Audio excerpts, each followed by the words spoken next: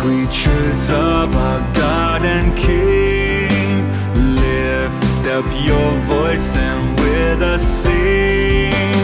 Alleluia, alleluia.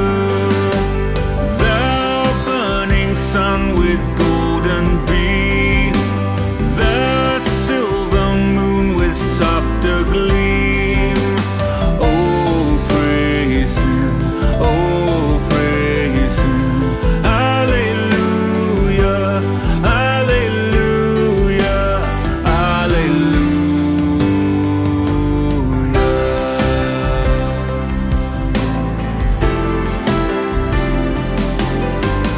Thou rushing wind that art so strong, ye clouds that sail in heaven along. Oh, praise him, alleluia.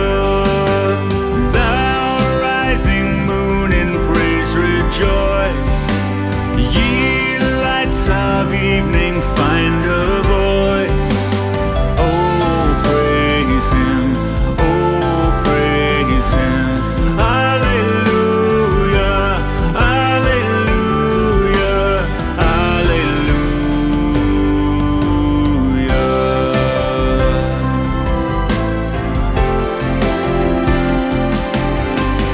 Thou flowing water pure and clear, make music for thy Lord to hear. Alleluia, alleluia. Thou fire so masterful and bright, that givest man both warmth and light. Oh, praise him, oh, praise him. Alleluia, alleluia, alleluia.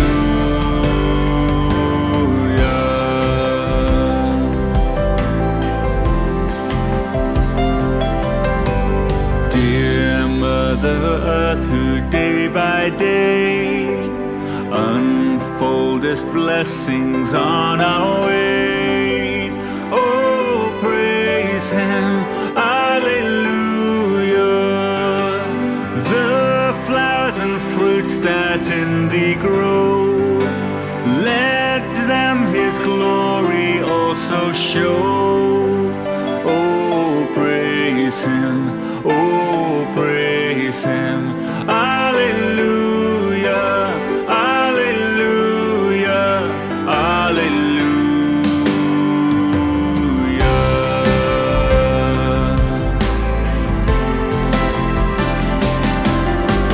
And all ye men of tender heart, forgiving others, take your part. Oh, sing ye, alleluia. Ye who long pain and sorrow bear, praise God and on him cast your care. Oh, praise him, oh, praise him. Alleluia, alleluia, alleluia.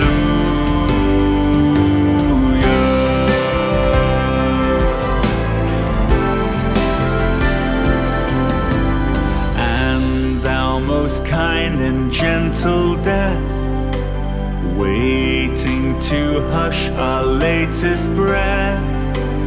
Oh, praise him, alleluia.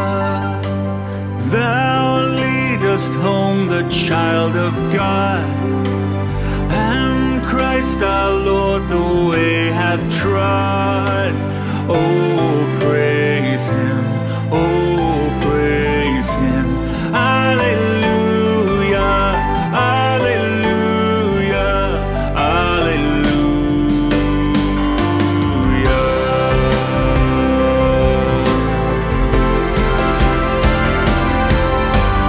Let all things their Creator bless, and worship him in humbleness.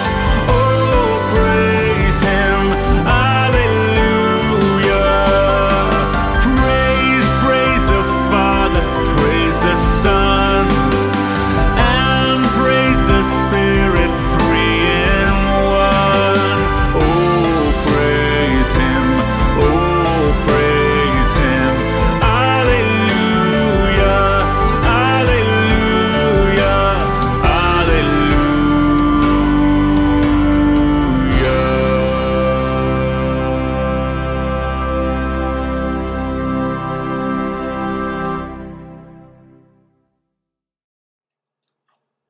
morning, everyone, and welcome to our online worship for this morning, which is Sunday, the 6th of September, and the 13th Sunday after Trinity.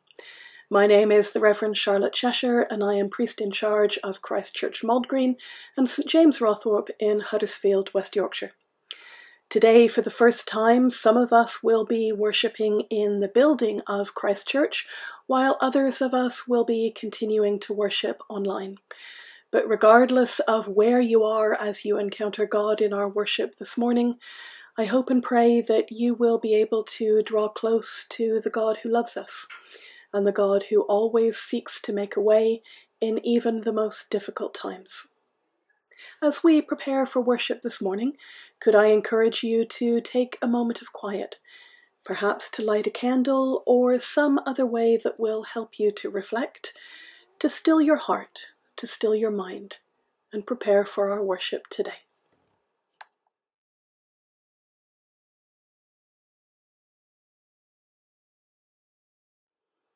And so we begin our worship with a prayer. O God, you summon the day to dawn. You teach the morning to waken the earth.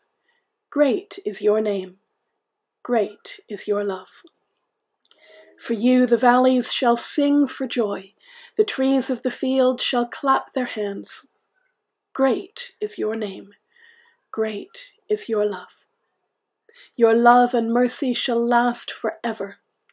Fresh as the morning, sure as the sunrise. Great is your name. Great is your love. Almighty God, you search us and know us. May we rely on you in strength and rest on you in weakness, now and in all our days, through Jesus Christ our Lord. Amen. And so we take a moment to come before God and to bring the events of this past week, the things we have said and done, perhaps the things we have neglected to say or do, and the areas of our lives that we would seek God's mercy. Let us pray. In the multicolored company of your church on earth and in heaven, we celebrate your creation, your life, your death, your resurrection, your interest in us, and so to you we pray. Lord, bring new life where we are worn and tired, new love where we have turned hard-hearted, forgiveness where we feel hurt and where we have wounded, and the joy and freedom of your Holy Spirit where we are the prisoners of ourselves. And so to all and to each where regret is real, God pronounces pardon and grants us the right to begin again. Thanks be to God. Amen.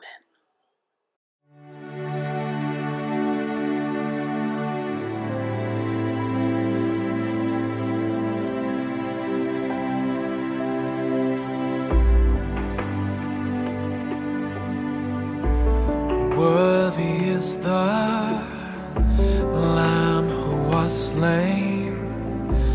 Holy, holy is he. Sing a new song to him who sits on heaven's mercy seat. Worthy is the Lamb who was slain. Holy, holy is he. Sing a new song to him who sits on heaven's mercy seat. Holy, holy, holy is the Lord God Almighty, who was and is to come. With all creation I sing praise to the King of Kings. You are my everything, and I will adore you.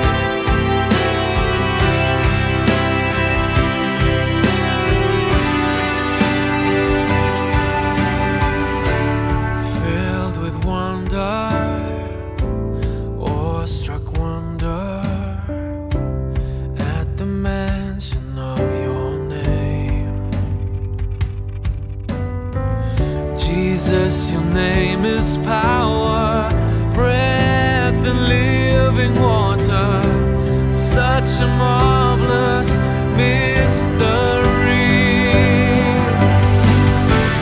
Holy, holy, holy is the Lord God Almighty, who was and is to come. With all creation I sing praise to the King of Kings. You are my everything, and I will adore you. Holy, holy, holy is the Lord God Almighty, who was and is to come. With all creation I sing praise to the King of Kings. You are my everything, and I will adore you.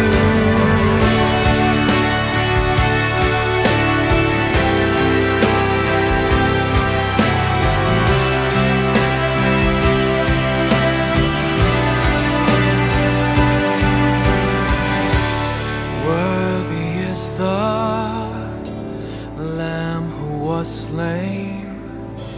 Holy, holy is he.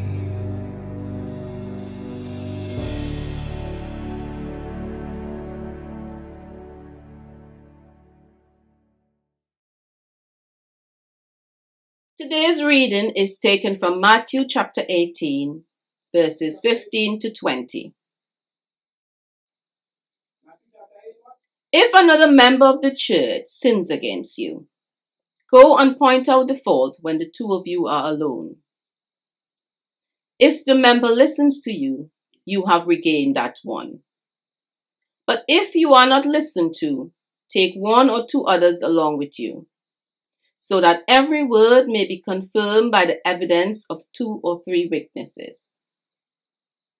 If the member refuses to listen to them, tell it to the church.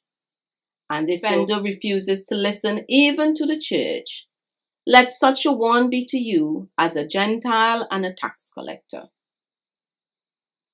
Truly, I tell you, whatever you bind on earth will be bound in heaven, and whatever you loose on earth will be loosed in heaven. Again, truly I tell you, if 2 of you agree on earth about anything you ask, it will be done for you by my Father in heaven. For where 2 or 3 are gathered in my name, I am there among them. This is the word of the Lord.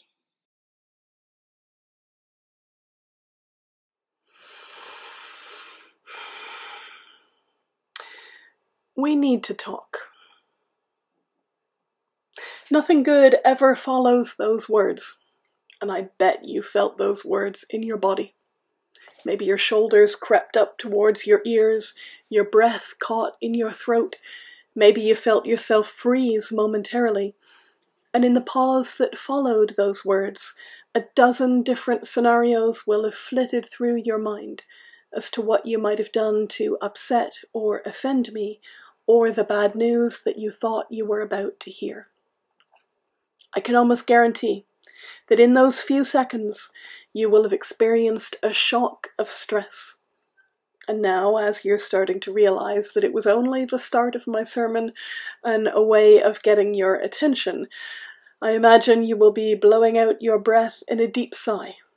Your shoulders will be relaxing, and you might even be, aloud if you're at home, hopefully in your head if you're in church, making a few remarks about me and what I just put you through. Sorry about that. But here's the thing. When another person says those words in our vicinity or to us, most of us know that they're not talking about the weather, the cricket, or about to share an amusing anecdote with us.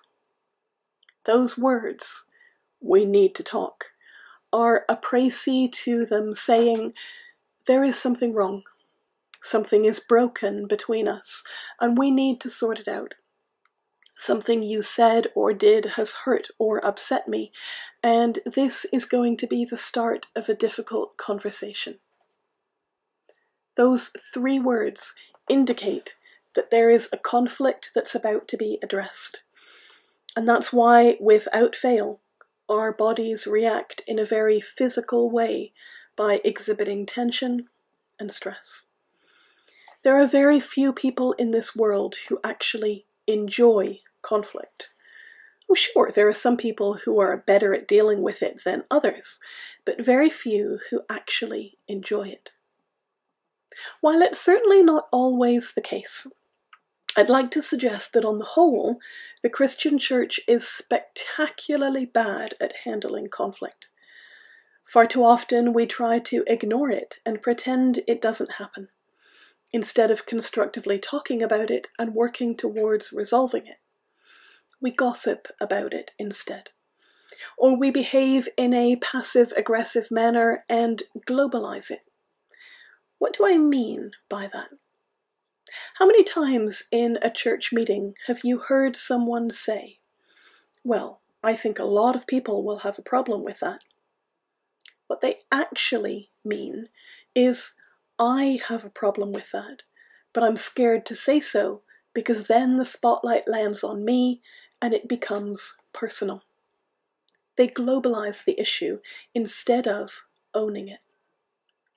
Sometimes in churches we take sides without ever knowing the full story of how the conflict came to be. We automatically ally ourselves with the person to whom we feel closest or who is our friend, because we see the best in that person, so we can't possibly understand how they could actually be at fault. Sometimes we don't even address a conflict at all, but just use silence as a weapon. We ignore the person or people who have upset us, blank them during the peace or during coffee after the service, and become immensely busy and make our excuses should they happen to approach us. Sometimes our silence is so aggressive that we simply leave the church altogether.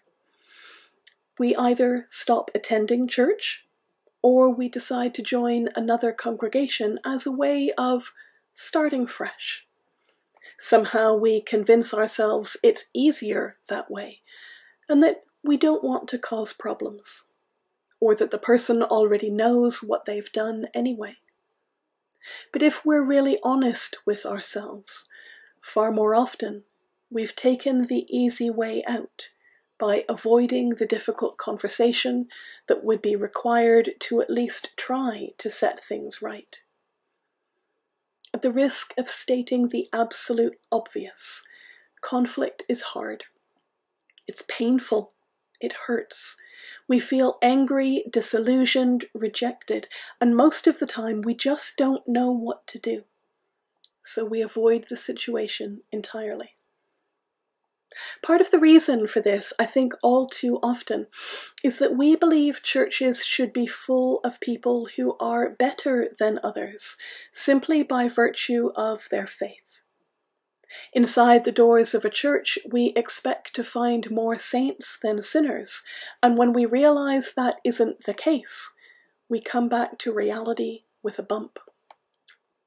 But conflict shouldn't happen in church, should it? After all, what would Jesus do? Well, technically, on one of the occasions that Christ was in church, he roared with anger, turned over the tables of the money changers, and drove them out of church with a whip. But, I'm sure the passive-aggressive approach is better, really. That's the thing, you see. Conflict is normal. We should expect it and be prepared to deal with it. Because church isn't some kind of rarefied place that's one step away from heaven. Far from it. Church is a place that's filled with people who are just as human as anyone else, have just as many strong opinions, just as many opposing and contrary opinions and views, and can be just as tired, stressed, and ratty as human beings anywhere else. conflict in church is normal.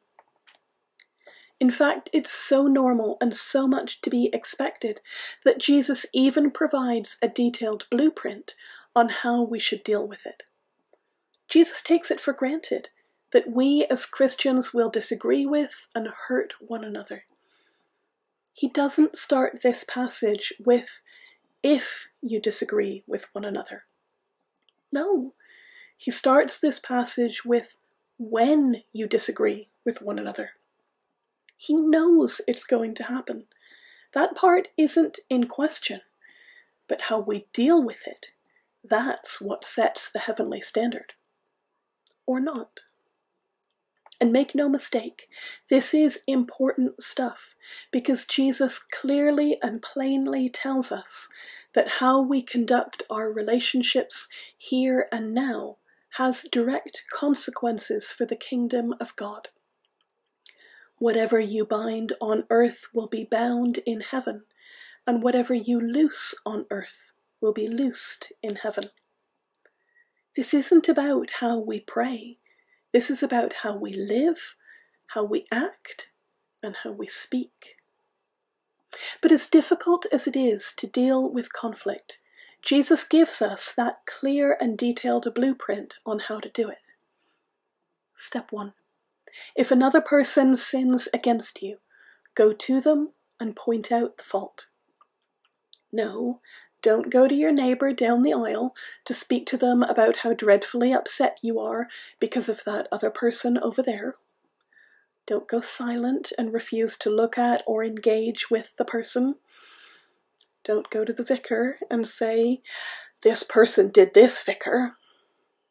No, go directly to the person who has hurt you, upset you, sinned against you, and speak directly to them about the situation.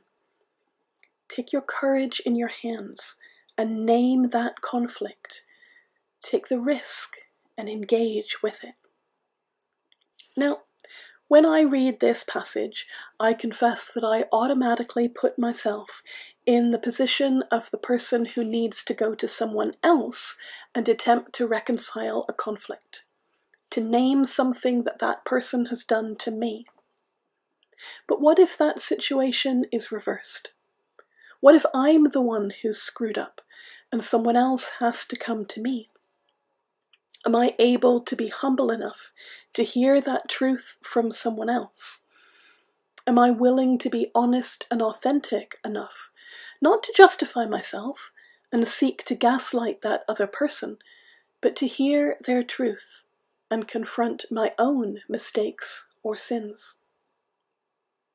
Second, when a conflict arises between myself and another person, make a point of preserving the dignity of that person who has made a mistake, if they're struggling to own it or to deal with it particularly. Go and point out the fault when the two of you are alone. In other words, practice honesty and integrity, but do so with discretion, kindness, and care. If it's possible, depending on the nature of the issue, protect the privacy and dignity of the person whom you need to approach. Don't expose or humiliate them. Don't drag their name through the mud. Don't use the conflict as an opportunity to score points with others or to split the wider community of the church. Don't post their actions on social media. And if you are the person who is being confronted, resist the urge to lash out or bring up their own sins as a way of deflecting from yours. Listen, hear, and have the courage to remain in that place as the conflict is discussed. But if, despite your best efforts, that is not possible, and the other person cannot hear you or your truth, then take one or two others along with you, so that every word can be confirmed by these witnesses. You see, conflict management is hard, and Jesus knew that. Sometimes, however much you might wish it would be otherwise, a one-on-one conversation simply isn't enough to resolve a dispute. And bringing along one or two others isn't about gossip-mongering, escalating the conflict, or ganging up on the person who has wronged you. Rather, it's about preserving the truth as you work towards reconciliation, making sure the truth is guarded, articulated, and explained clearly in a way that the other person will hopefully be able to hear. But then, when a conflict is so deeply ingrained that it simply hasn't been possible to solve it either one-on-one or with a small group, then lean into the community of your brothers and sisters in Christ, the church.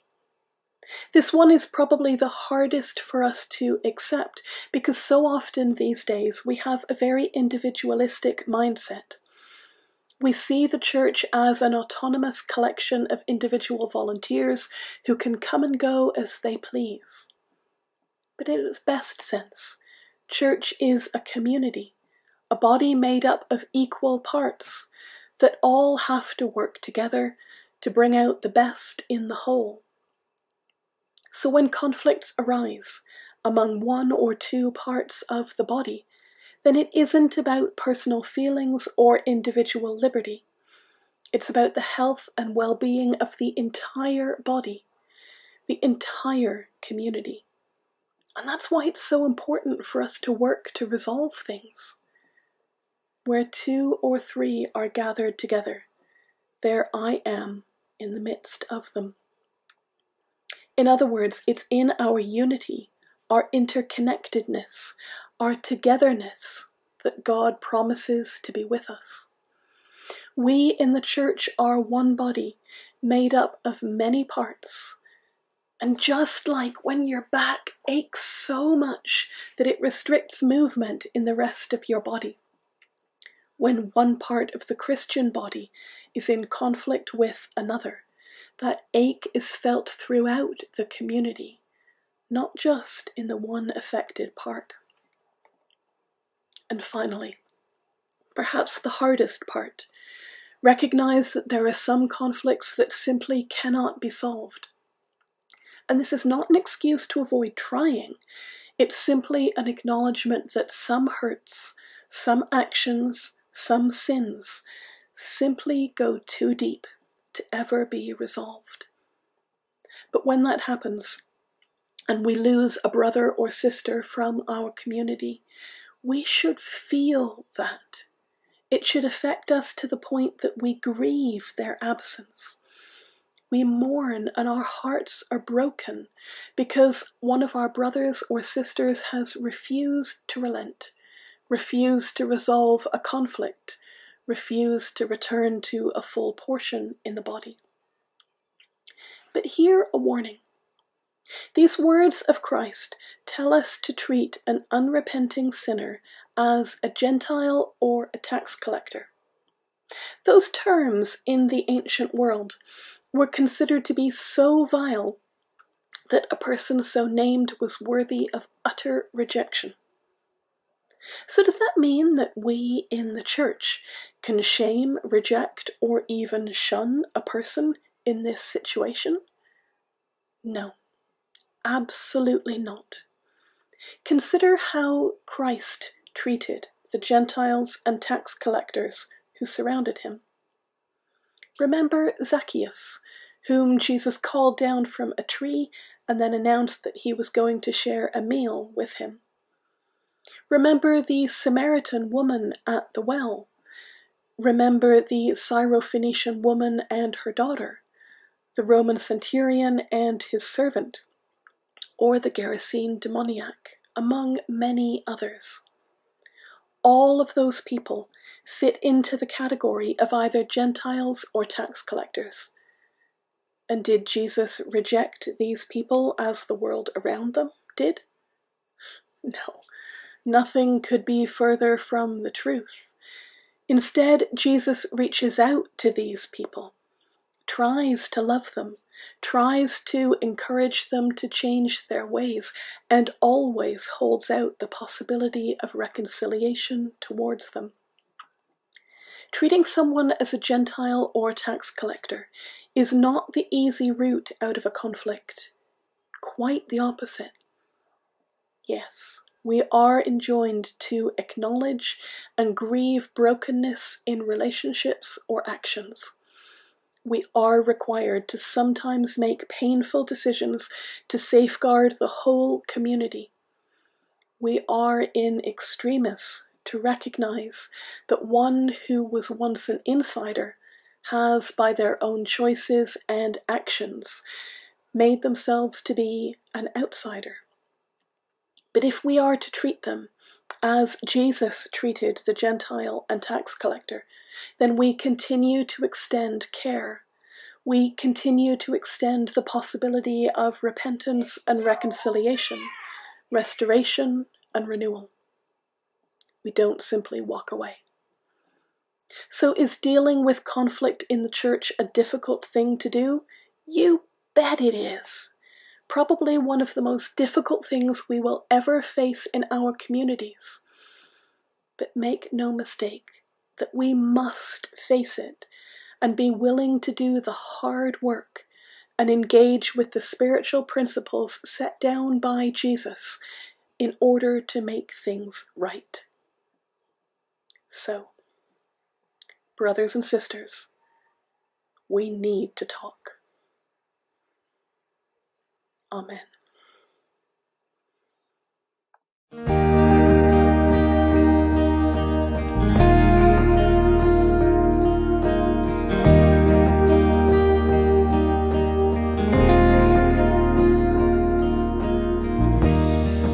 When the music fades and all is stripped away, and I simply come, longing just to bring something that's of worth that will bless your heart. I'll bring you more than a song, for a song in itself is not what you have required.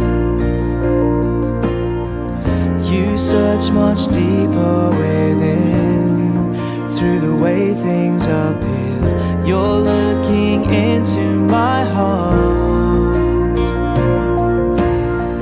I'm coming back to the heart of worship, and it's all about you, all about you, Jesus.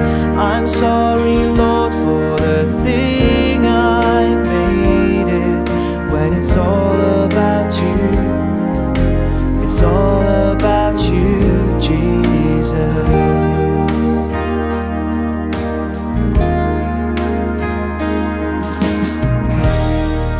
King of endless world, no one could express how much you deserve. Though I'm weak and poor, all I have is yours, every single breath. I'll bring you more than a song, for a song in itself is not what you have required.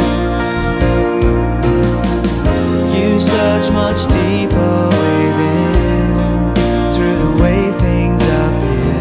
You're looking into my heart. I'm coming back to the heart of worship, and it's all about you, all about you, Jesus. I'm sorry, Lord, for the thing I've made it,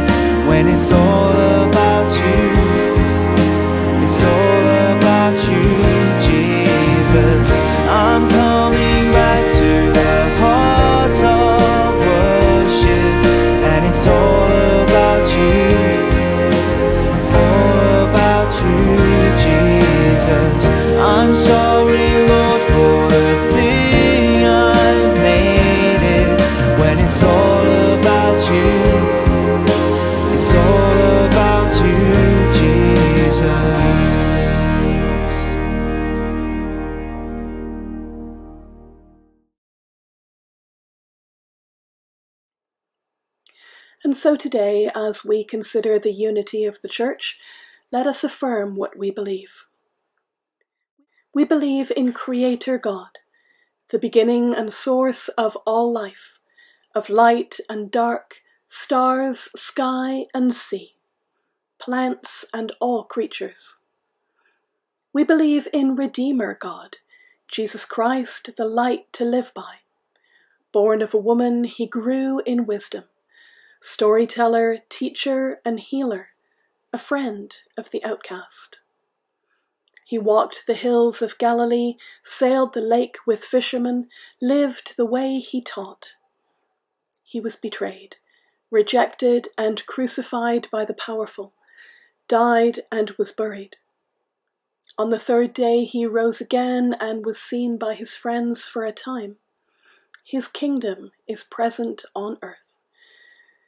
We believe in Sustainer God, the Holy Spirit of wind and fire, who moves over the waters, awakening love and faith within us.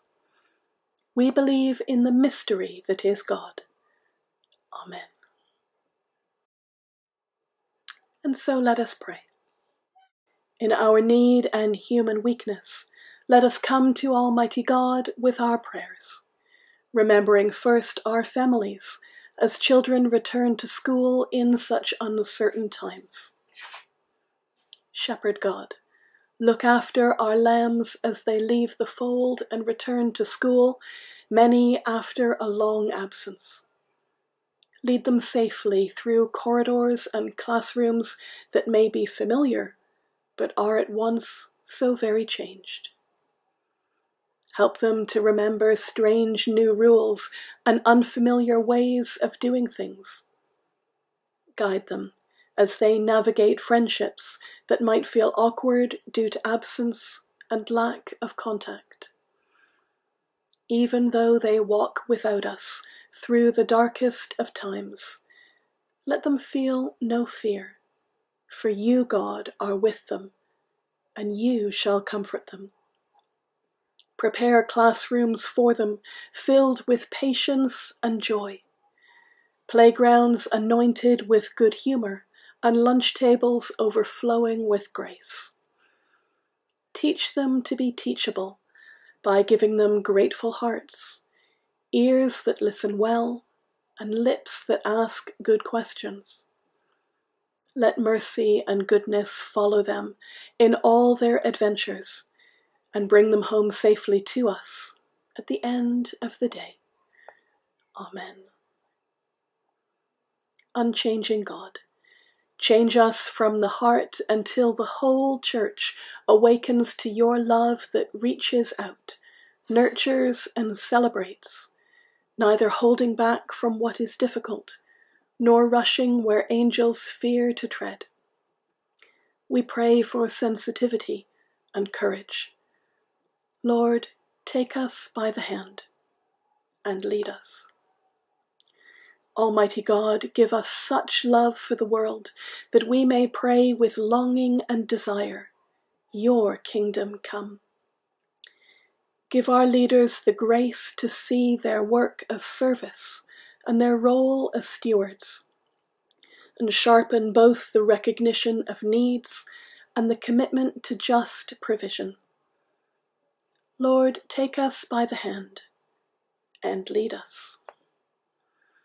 Merciful God, break all habits of destructive behavior in our homes and families, our friendships, and in all the homes of our parish. Develop our ability to celebrate what is good and face what is not with honesty. Lord, take us by the hand and lead us. Healing God, lay your hands on those who suffer, so that they may know the support of your presence and find wholeness and peace in your love. We pray especially for those who are locked into the conviction that they are beyond your forgiveness. May they quickly discover the freedom of your acceptance. Lord, take us by the hand and lead us. Eternal God, in your unchanging love, receive all who have died in faith, that they may rejoice in you forever. Lord, take us by the hand and lead us. Gracious God, we thank you for providing us with a sure hope in which we can face the worst and not be overwhelmed.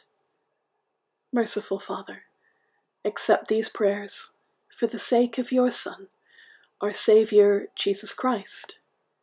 Amen. And we pray as our Saviour taught us in the words of the Lord's Prayer. Our Father in heaven, hallowed be your name. Your kingdom come.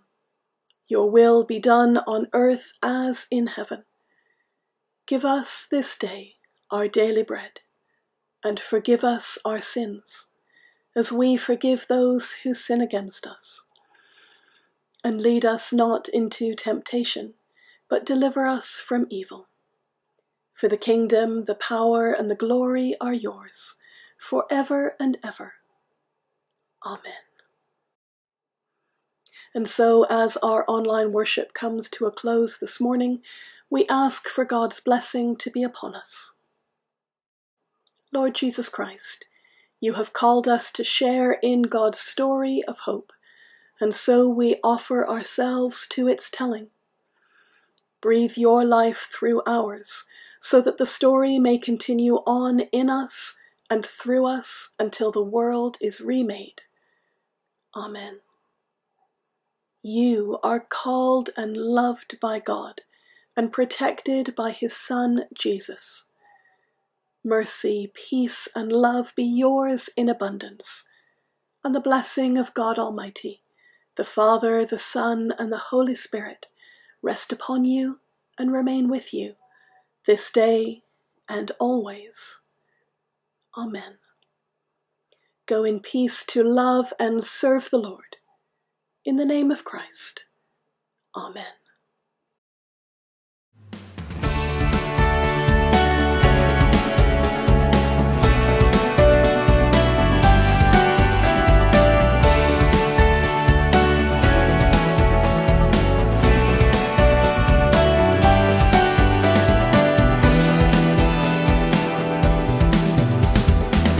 Praise you in the morning, praise you in the evening, praise you when I'm young and when I'm old. Praise you when I'm laughing, praise you when I'm grieving, praise you every season of the soul. If we could see how much you're worth, your power, your might, your endless love, then surely we would never cease to praise.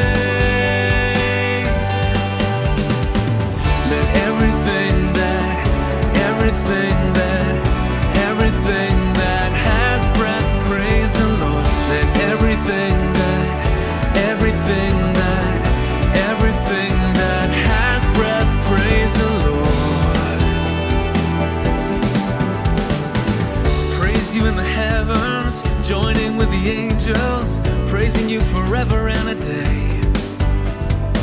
Praise you on the earth now, joining with creation, calling all the nations to your praise. If they could see how